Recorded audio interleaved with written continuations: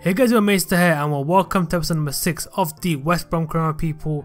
And first I want to thank you for the appreciation we got for last episode. We currently, I believe, are on 16 likes, I'm not wrong, but obviously you got around 60 something views, so thanks so much for all that. Really appreciate you guys for doing so, and hopefully we can get the same this time as well. Be appreciative if you guys can, and try and keep it like a regular thing to help me feel more motivated to keep uploading daily. I mean, I'm trying my best today. I'm struggling. The episode might come a bit later than usual, and this is usually been 3 PM coming out, hopefully around 3:34 latest, because I am editing this very late, last minute story, so I do apologise for that. So obviously, but here we at least we're getting it sorted out, and obviously now I'm here voiceovering it.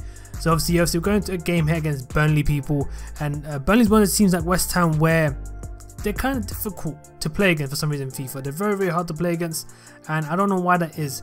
And as obviously going to this game, I knew that as well. When I was live streaming, one of the viewers also told me that Burnley is a difficult team to play against, and obviously that was the mindset I went into when we were playing this game. So obviously here, as I said, my mindset was actually trying to make sure that we just don't concede early in the game, because see, against West Ham as well, conceding early, I don't know, it feels like it's hard to get back into the game, because obviously I don't know what it is, defensively this FIFA feels very more difficult to get past off. So obviously my aim is just to get goal early, so if we usually don't score, at least we hopefully can. If we do concede, it'll be a draw at least. I mean, that's what mindset is anyway. But obviously for me, this FIFA, obviously for his career mode, I'm enjoying to counter attack, which is what's kind of helping me right now. So that's why we got our first goal here, giving us the boost that we needed to get us into the more attacking mode. See here again, counter attacking. They were trying to make the attack, we're still just pressing on the line. Obviously give us another chance. But obviously this time we didn't score sadly. But yeah, I mean, that's what it is. So just I feel like this career mode is very, the reason why we're doing so well, or as well as we can do, is because of the counter-attack aspect of our team, because we're able to counter-attack. We've got pacey players like Robinson, Pereira, so it really just works out. Diangana, Grosicki, so it really just works for us to counter. Otherwise, having Austin as well, for example, wouldn't really work in that mindset, because Austin, he can't be the striker. More like it will be that the playmaker to some degree, giving Pereira the ball, allowing him to kind of score for us by MFC holding the ball, holding the play basically, which Austin would be good for. But other than that, he's not really worth, because obviously he's so slow, doesn't really work. So obviously we need to obviously buy a striker 100%. But for me, this coming December, obviously January, sorry, we're going to be definitely focusing on getting a goalkeeper. So I'd like you guys to tell me, who do you think I should buy, because we're getting close to it now. So I really appreciate you guys tell me, recommend some players, some good young players, not even young but cheapish players to buy for the goalkeeper position, because we don't actually have much funds. Obviously, it's a championship team that obviously promoted to the Prem, so that's what's going to happen. Obviously, hopefully next season we will have more funds. Obviously, hopefully positioning in the top 5, top 10 hopefully will be great. So that'll be a position that we need to aim for, and obviously try and do that. Obviously, as you can see right now, we're trying to obviously keep our lead here, because currently we are only 1 goal ahead. Obviously, it's quite a how I say it now, a high turnover of goals, because it's 3 goals in the first half already, which is kind of a lot. And obviously Burnley obviously are a difficult team to play, I'm not gonna lie to you there. Their attack is really good. Surprisingly, they're able to, the ball control is really good. That's what it is. They're really doing well defensive as well. They're holding us back and stopping us from getting the bigger lead of getting 2 goals again before the end of the first half, which is what we're trying to do.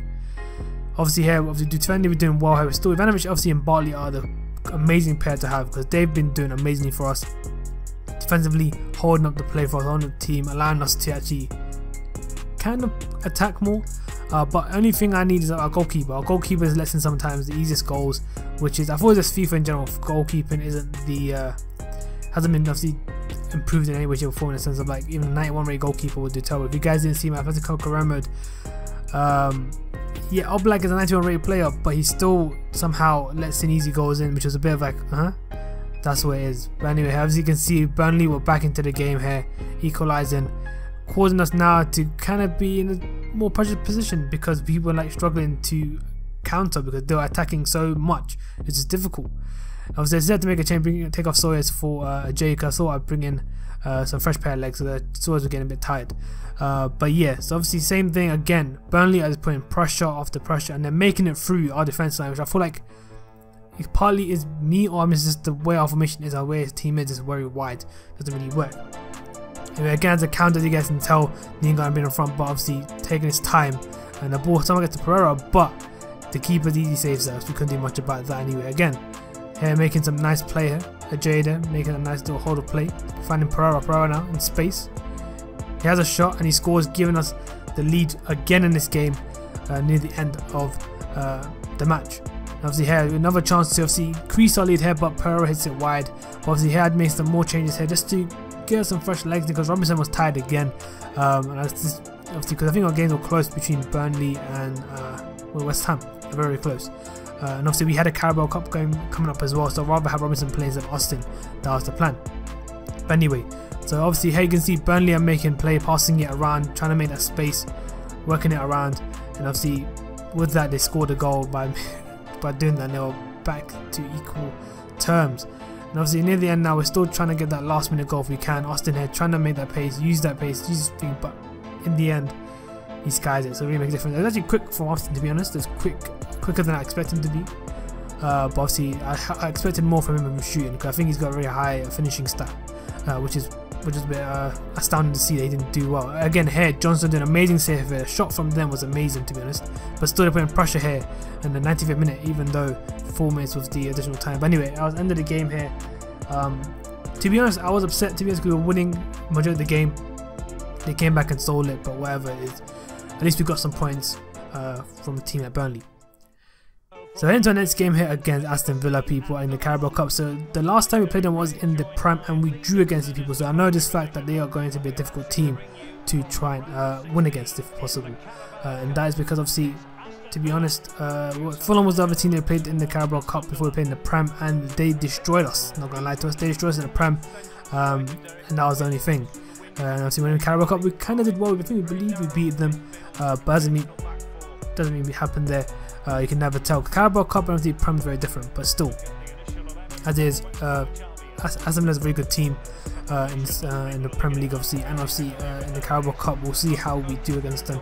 Obviously with that, I obviously kept the team as it was. To me, I didn't make many changes here compared to last game, except for Golovin on instead of Bartley, just to give Bartley a bit of rest because he seemed very tired from the previous games. Obviously here you can see Aston Villa already attacking early into the game and obviously causing trouble for us, which is a bit of like, okay, great, this is how the game's gonna go then, I guess. And I'm not gonna lie to you, this game was dominated by Aston Villa. Aston Villa were attacking so much compared to us. We were barely able to getting past the defence line. Like, defence was just actually holding, it was a high price, and they're holding us from getting past and not allowing us to counter, really, which is frustrating. Obviously, as I said, our team is a very counter-based team, or the team play that we use, the game that we use. And obviously with that, they scored a goal early, halfway through the first half. And obviously this is actually our first attack, people. This is our first attack this whole game. That's how I'm telling you. This is our first attack actually get into the box. And obviously Robinson's a poor pass there to Bromwich. Obviously Bromwich not being able to make it. Obviously it goes to them. Here again, Aston Villa had causing trouble, man. They're literally making so much space, and obviously the defenders are actually trailing behind, which is not great. Obviously here we are. Robinson have another chance, but still nothing to avail because yeah, the keepers didn't want to stop it. Again, as I said, Aston Villa are putting so much pressure on us. I'm just surprised that we weren't conceding by 2 or 3 goals by now because of how much. Because the Ajax Camshoni are the ones that actually did really well. Otherwise, there were other ones that weren't that great. But still, I'm saying that's how much they were attacking. Look at this. They are constantly putting pressure. Like, we're getting the ball back to them. Clear head of the ball. Their players there ready to obviously collect the header. Obviously crossing in here again. So somehow we haven't fully cleared it yet because this goes back to the player. I don't know what it is. The ball is magnets. Whatever it is goes back to Aston Villa player. It's like a magnet of some sort. So that's what really annoyed me in this moment after in the game, to be honest. As I made a few changes here, taking off Bromwich and Golovin for Bartley and Pereira. So obviously I thought I asked to do that because they weren't doing well for us. Obviously Aston Villa is scoring the second goal here. Like I said, Bartley did stop it, but obviously Dagba, whoever it was, did stop the ball, but the rebound still went to the player again and landed across it again, which is a bit annoying.